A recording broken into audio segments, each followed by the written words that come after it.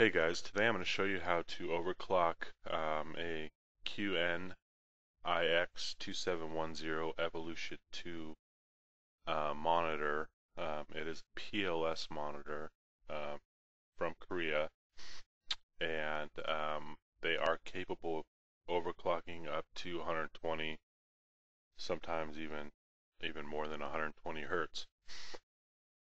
First thing that you're going to want to do is you're going to want to download the CRU client, and that is basically found on this website right here. And before we get started, let me first say that I'm not the one who created this these driver patch or this utility. That would be this guy ToastEX. So let's go ahead and throw a shout out to ToastEX. If it would for him, this probably would not be possible. So what you're going to do is you're going to download this custom resolution utility. Basically, that's going to bring up something like this on your screen, and when you open it, it'll look like this. Next thing you're going to want to also do is download the AMD ATI Pixelclock Patcher. So you go ahead and you'll click on the Pixelclock Patcher, it'll take you here, and you'll click on this zip file right here. Alright, once you've clicked on that zip file, it's going to open up this. Alright, it's going to say ATIK Patcher, and you're going to want to unzip that, as well as test mode, and you're going to want to unzip that. Once that's been unzipped, it'll bring up obviously the unzipped file here. You're going to want to go ahead and download the patcher. Now the patcher will look similar to this with a few differences. Yours will say found. Okay. If it says found, you're good to go. Just click the yes button and then hit go into test mode right here. Download that and then restart your computer. It'll do some like an update type thing. Once that's been updated and you've restarted your computer, you're going to want to, what I like to do is I go into my AMD Vision Control Center, and I go into Crossfire and I disable it. It's just something that I do that I found that works for me to make this possible. You may not need to disable yours, but for me I needed to disable mine. Once that's been disabled, again, go into this ATIK patcher, click on it, and hit yes again. If it says found, you're good to go.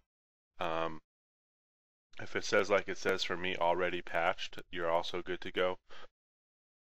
Basically, you're going to want to keep this because should you want to restore back to the old driver and restore the monitor back to only being able to read up to 60 hertz, you would go ahead and click yes, and it take you out of the test mode and so on and so forth. But we're not going to do that because we are overclocked. So once that's good to go, you're going to go into your CRU. It's going to bring up this, obviously, and you are going to add custom detailed resolutions, custom profiles.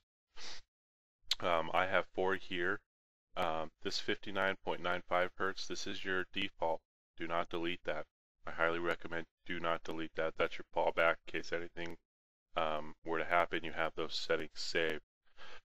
What you're going to want to do it for testing purposes, we will delete this 90 hertz right here,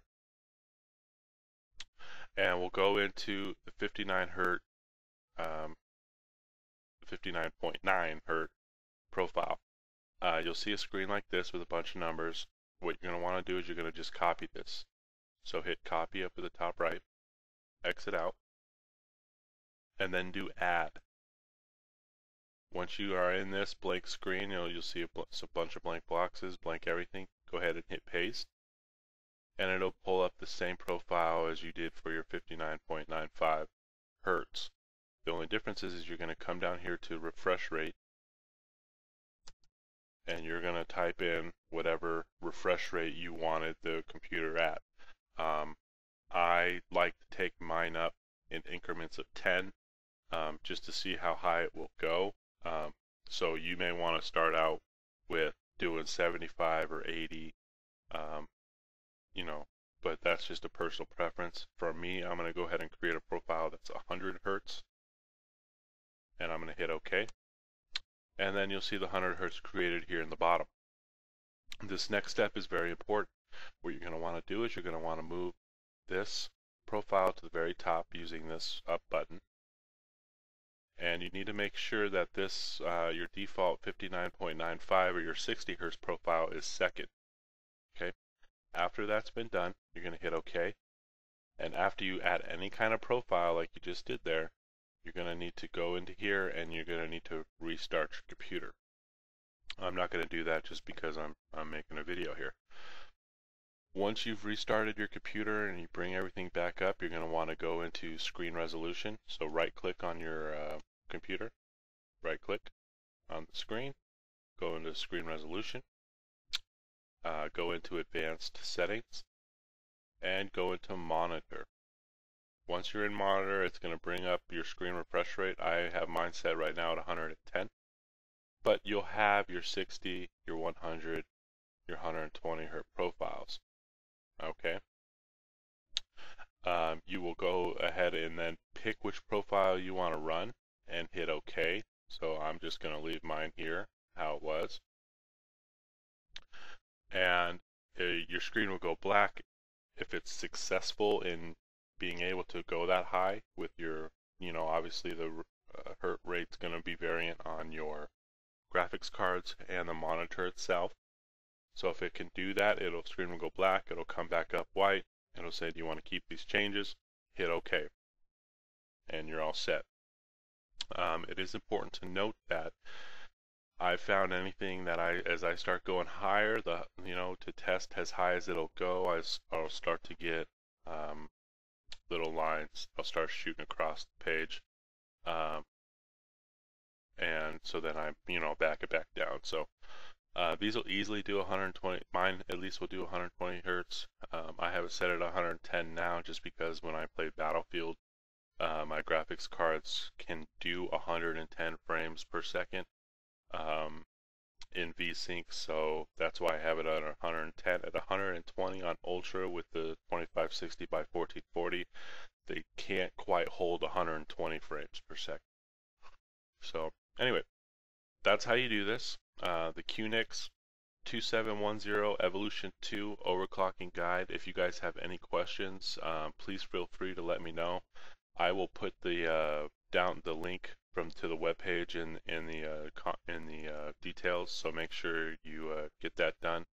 I also want to make sure you guys know that this is for AMD cards. This was not for NVIDIA. NVIDIA has its own process. So this is AMD cards only.